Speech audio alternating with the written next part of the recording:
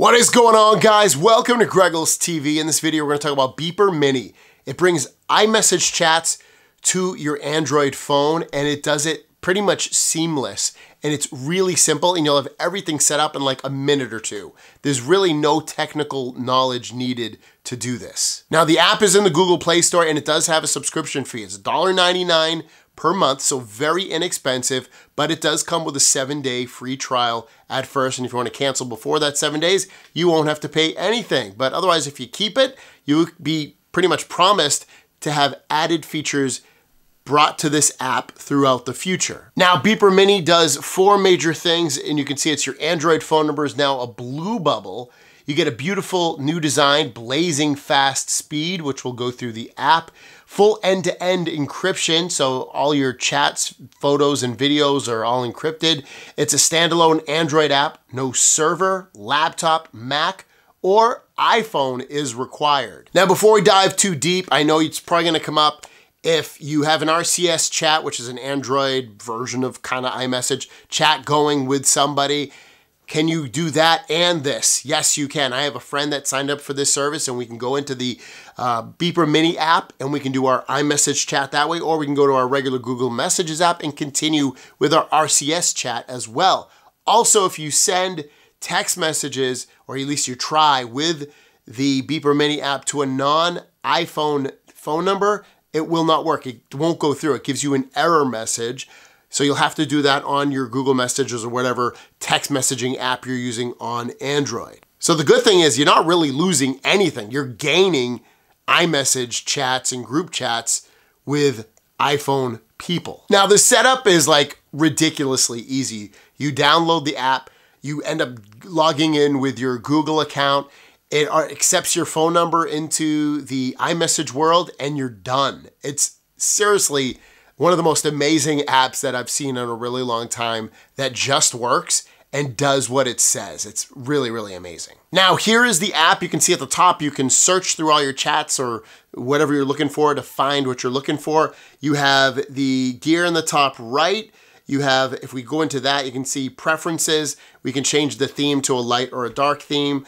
You can do your send receipts. So when someone sends you a message, by default, it's off, but if you turn it on, they'll know when you read the message from them. You can mute sounds. You can share diagnostics, which is just sharing information. I turned that off. Mute sounds I kept off as well, because I do want to hear the sounds that are going on. Taking a step back, you can report problems on the app. Security FAQ will walk you through how it's secure and how it's just able to work. You have your help messages or help files if you need help using the app. Manage your subscription. If you want to cancel this at any time, tap on Manage Subscription. It brings you in to the Google Play Store, and all you got to do is tap on Beeper Mini and cancel it, or you can see when your next billing date will be. You can also manage your connections. Go into that. This is going to show you your phone number and any other email addresses that you have set up on this as well. That's if you connected an Apple ID to it. You don't have to do that. You can just use your phone number, but if you want to add the other addresses you have on Apple, if you have any, you're able to do that. You can also enable or disable push messages so they won't be pushed or not. I don't know why you would want to turn that off, but you could. And you can also unlink and sign out of Beeper, so it'll completely take off Beeper from your phone number and your Apple account, and you'll be good to go, and you can just be normal or used to the way it was before. So not only is it easy to sign up, not only is it easy to use, but it's also easy to disconnect as well. Now, 2 things that I've noticed that you cannot do in this app, and maybe they'll bring it to a future version, is 1, you cannot leave a group chat. You can create a group chat. People can message you from within a group chat, and it'll create on your messages, but you can't leave a group chat, at least from what I can see. You also cannot change the name of a group chat. So let's just say you're in a group chat with 15 other people, and you want to change the name so it's a little bit easier to find and locate when you're looking through your messages. Maybe you want to call it like your softball team. You can't do that for whatever reason. If someone else does it on the group chat, it will work for you, but otherwise it's just going to show the people's names. Maybe, I'm assuming this will probably come at a later date, but right now, at the time I'm making this video, early days, you cannot do it. If you want to create a chat, iMessage, all you're going to do is hit New Chat at the bottom right. When you do that, you can either search for the person's name at the top and it'll look through your contacts and you select their name and number and you just write a message and it'll go out as an iMessage. Or if you want to create a group chat, all you got to do is hit create group, select their names from that list, and then at the bottom, hit create. When you go into the chat, you'll see the person's name at the top. You can tap that, and if you want, you'll see that you can see their phone number, you can see their name, you can call them.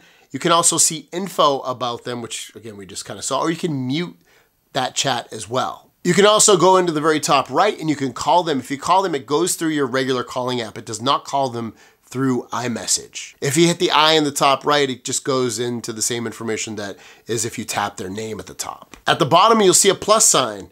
You can come in here and you can send files, location, or contacts. Files, you can send pretty much anything that you want. You can send a document, you can send a video, you can send a photo, you can send music, you can send anything you want. It's really cool and it works great. And the quality is all there. The button to the right of the plus sign just allows you to use either your camera or your gallery app to send photos. Also within this app, if you tap the emoji sign on the right-hand side, you can send emojis, or to the right, you can press this button and you can send a voice memo. And then when you're done, just hit the stop and then you can send it. And then after you send it, you can listen to it and they get a high quality voice memo. The app kind of lives up to what it does. It sends safe, secure messages through iMessage with this app. So I can send high quality messages, get read receipts. I can see when people are typing to me, so I can see if they're writing to me or not. It'll show that little, the 3 dots when they're doing that.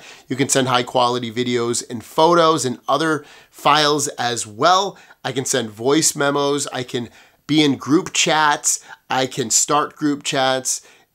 It does the basics really, really well. Some of the things are missing still. Hopefully those will get it. You might ask yourself, why would you want to pay $1.99? Well, to ease the suffering of your family members and maybe you miss iMessage in general, this will suffice and give you those needs satisfied. Also, paying $1.99, why? Well, they're going to add more features most likely, and it supports the developers. Nothing's free in life, as you probably know, and would you rather pay $1.99 or have ads built into it that look very intrusive? Maybe you would rather have the ads, I don't know, but I'm fine having to pay $2 a month, which is super inexpensive, to be able to communicate easier with my iMessage and iPhone families and friends that are too lazy to jump over to some other app. Also, they are supposed to be adding more functionality into this app, so like WhatsApp and other apps like that, so that you have a one-stop shop for all of these apps. Let me know your thoughts about this. If you want to download it, it's linked down below, and then you can sign up right after that. Have a great day. We'll see you down the road. Peace!